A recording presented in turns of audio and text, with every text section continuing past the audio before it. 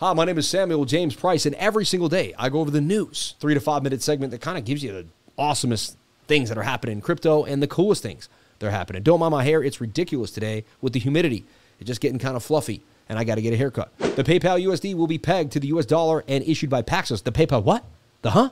That's what you just heard exactly. PayPal coming out with a stable coin. The Ethereum-based token will soon be available to PayPal users in the US, and is the first time a major financial company is issuing its own stable coin.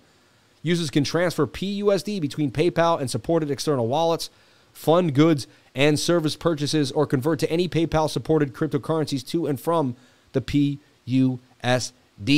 PayPal said the stablecoin will be available to an already large and growing community of external developers, wallets, and Web3 applications, and can easily be adopted by crypto exchanges. Wow.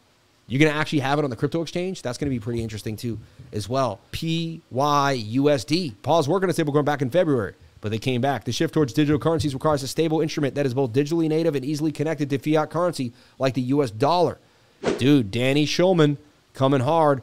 This is big for crypto. This tells everyone that blockchain is superior to the legacy financial system. Because why would they have to make a stablecoin if it was working fine the way it was? It wasn't. We need a new way to do things. Blockchain brings that, and I'm excited. That's a big deal. We already talked about that in the live stream again, but that's huge. WorldCoin Nairobi warehouse raided by Kenyan police. The project failed to reveal its true intentions when it registered in the country. We knew this. Kenyan police raided the Nairobi warehouse of the WorldCoin, confiscating documents and machines. Immaculate Kasit, the commissioner of the Kenya's office, imagine being named Immaculate, what a name, of the data protection, said Tools for Humanity, the parent company of WorldCoin, failed to disclose its true intentions when it registered in Kenya, according to the media reports. We told you this thing was the shadiest thing on earth. We told you it was a scam. We told you to stay away from it. They went into this, undeveloped country, Kenya, tried to get behind the scenes.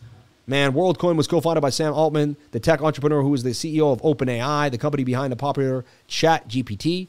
WorldCoin aims to promulgate a new way to verify that a user is human and unique on the internet using iris scans. Dude, man. The raid was reported to be conducted under the Kwasit supervision. A representative of the official last week, the Ministry of Interior, suspended the project operations. This is getting shadier. We could probably spend a whole day on this. What is going on? WorldCoin, why are you so shady? Weird. Monetary Authority of Singapore commits funding for fintech innovation, including Web3. The Monetary Authority of Singapore has committed funding, among other things, to support the fintech innovation. And this is news, but it's not really news. Singapore has been amazing. Singapore has been the place. This has been going on lately. It won't close. Singapore has been the place where innovation is really, people are flocking to. And I believe they could become one of the world's richest cities because they continue to get things done and they continue to bring in smart, progressive people that want to innovate.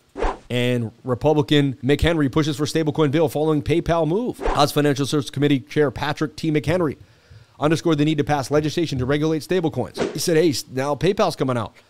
They got to do something. We need regulatory clarity, and we need it now. So that's some awesome news for you. Hope you're excited for that.